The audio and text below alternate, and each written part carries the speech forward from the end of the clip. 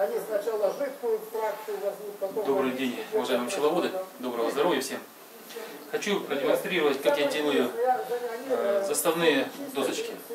Применяю обычную стандартную рамку, только делаю ее 20 миллиметров на 2 сантиметра. Вот, если лучше пенопласт у меня двоечка, чтобы он становился за подлицом. Вот. Обшиваю две стороны фанерой. Фанера 3,5-4 миллиметра. В таком 3 слоя получается здесь. То есть вот. Прибиваю гвоздями. Вот, получается у меня вот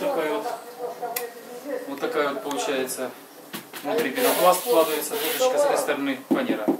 Потом так же само здесь обшиваю это дело тоже фанеркой. То есть выходит в итоге, когда прибивается гвоздями, вот, с двух сторон фанерка, внутри пенопласт. Можно в машине вести, я вот когда возил, упали у меня улья, на них не поломало ничего. Потому что были пенопластовые, просто фольгоизолом перевернулись дороги, как обычно на качок едешь, там ямы туда-сюда, перенос разломал. А это уже такое надежное, можно смело его не переживать, оставить. Дальше, что я применяю еще, вот я одну изготовил. Вот. С этой стороны у меня чистая фанера, а с этой стороны я приклею фольгоизол.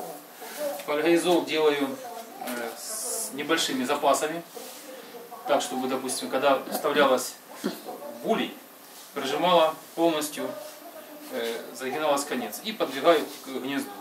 На этих рамках у меня они зимуют, то есть клуб внутри, 7 рамок и фольгоизол с одной стороны и фольгоизол с рамкочкой, допустим,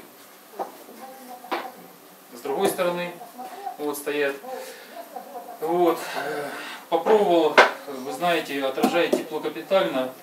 Многие пчеловоды рассказывают, что даже матка начинает сеять со стороны фольгоизола. То есть теплоотдача, когда, допустим, сильная, допустим, расплод идет даже с крайних рамок, бывает. Весной ставлю еще обязательно утепление.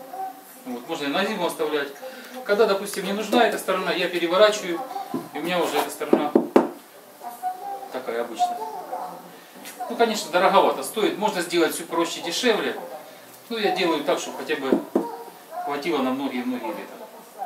Всего хорошего. До свидания.